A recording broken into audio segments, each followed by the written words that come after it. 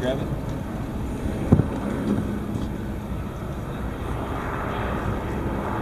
Yep. So the tighter you make your loops, the smaller the line's going to be, but the more force it's going to need to get to pull out, and the more likely it is for it to snag on itself. So that loop's too tight, it can grab onto the loop that's trying to go through it. You know what I'm saying?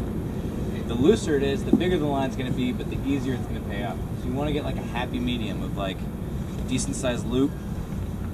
Normally about like 6 inches. If your loop is about 6 inches from the next crossover of the line, that's usually about pretty good. So go ahead and stop, Shepard. Alright, somebody else?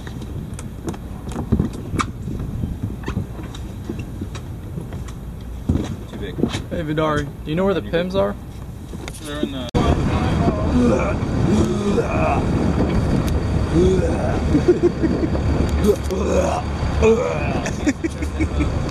they've got two lines in here. So you want to use their two lines in there.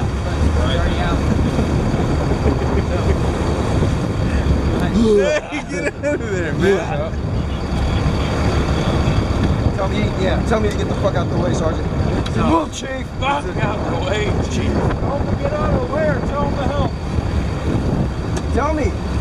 What do you want me to do, Sergeant?